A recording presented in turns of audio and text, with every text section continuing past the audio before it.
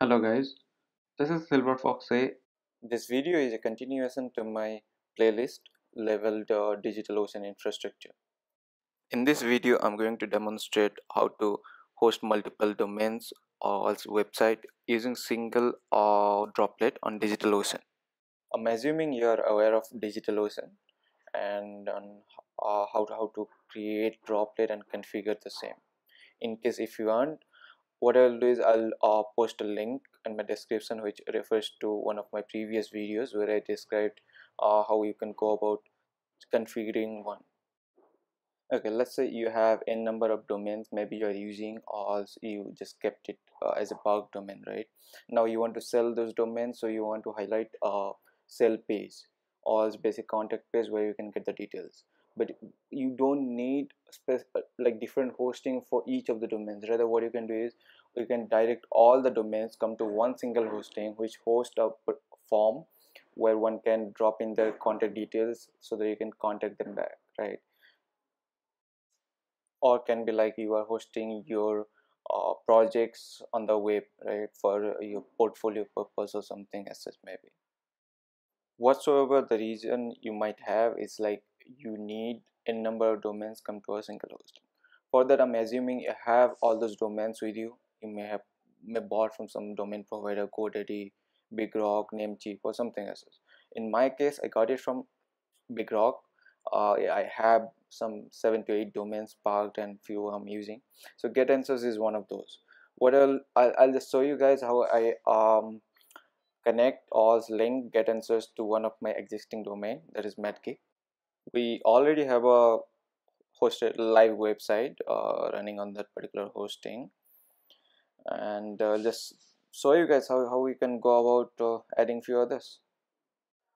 Let's go to the networking section under DigitalOcean console, where you basically redirect or also basically configure the DNS records. So we'll configure our DNS record for getanswers.in. Basically change the existing name server to DigitalOcean name server, right? Once you add the domain here, you'll get to see what are the DNS name server that you want to add or update in your existing domain provider DNS console. So here we have to change that NS records to these three.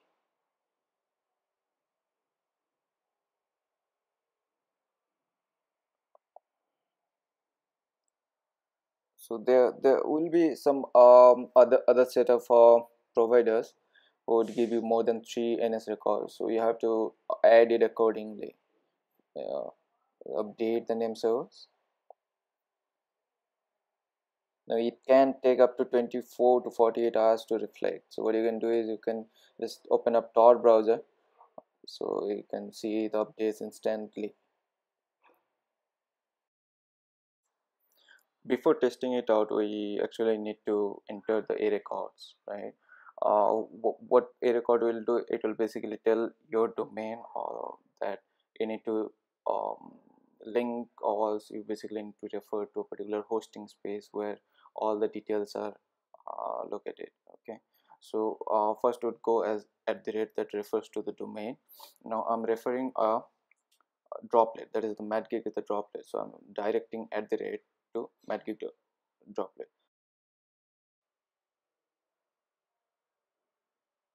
Okay, now what we need one more record, that is a Cname record, right?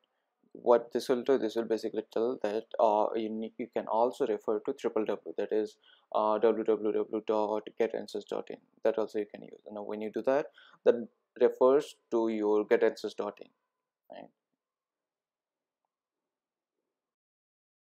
Okay, so you have basically configured all the things that you need from the server side.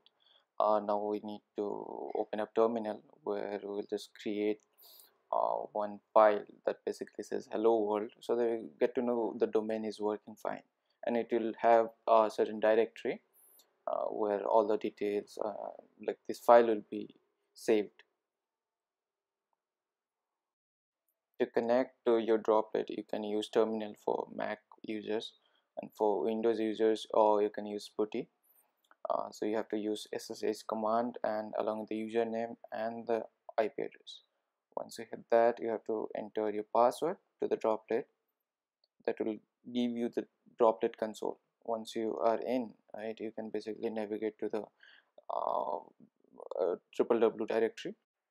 You can create a directory wheresoever you want. For me, I have a specific path where I want the project or the demo files to be saved. I'll create a new file using the nano command, basically an index page that says hello world. I wrote it in PHP. You can do it in normal HTML. There's one small part remaining before you could actually go live. That is, we need to configure the vhost, virtual host, which basically tells that this particular domain needs to refer this particular directory or the file path. Once you're done with that, we'll copy a boilerplate which Apache by default gives you default configuration file. That is www-default.config. I will create a new one for our get-answers domain to configure the same.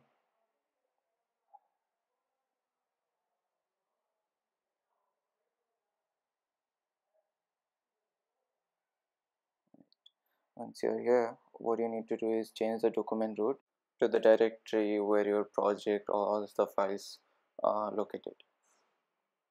For us, it's under get answers subdirectory. Similarly, change the directory path. Once you're done with these, we need to enter the server name and the server alias.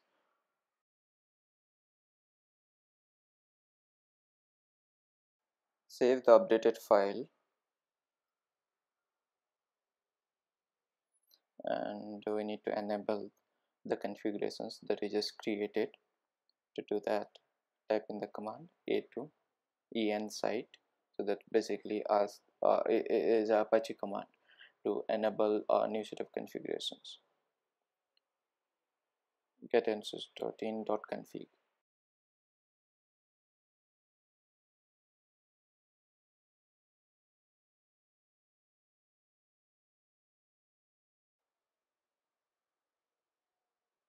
Once this is done successfully, write this command which will restart your server to ensure that all the latest changes has been made and being reflected.